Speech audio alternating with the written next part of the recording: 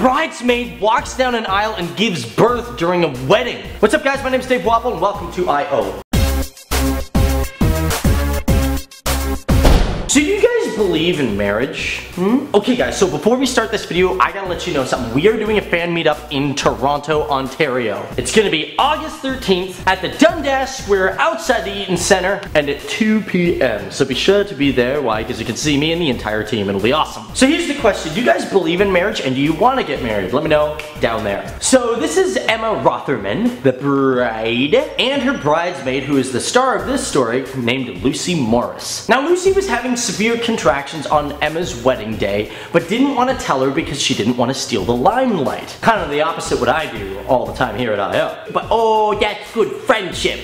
Now at this point, she was actually a week overdue. And it's when she was walking down the aisle that she was suffering from severe contractions. Ugh! And during the whole thing, she was like, yo man, I really don't want to give birth when I'm just walking down the aisle, because that would suck. So it was during the reception when she was taken to the hospital. Whoa, wait, I thought she had birthed in the aisle.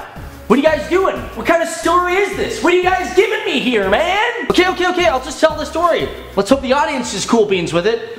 Hey guys, if you want to hear the rest of this story, hit that like button. Okay, alright. Whew. We're back. Let's continue the story. So Lucy ended up going to the Doncaster Royal Infirmary, where 13 hours later she gave birth to a cute little baby girl by the name of Izzy. What a magical day. I mean, somebody gets married and then a baby comes in.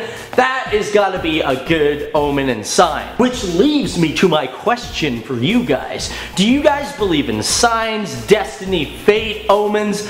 Let me know down there in the comments below. So thanks for watching guys. My name is Dave Waffle and as I always say, keep it real, keep it classy, keep it on the flip side.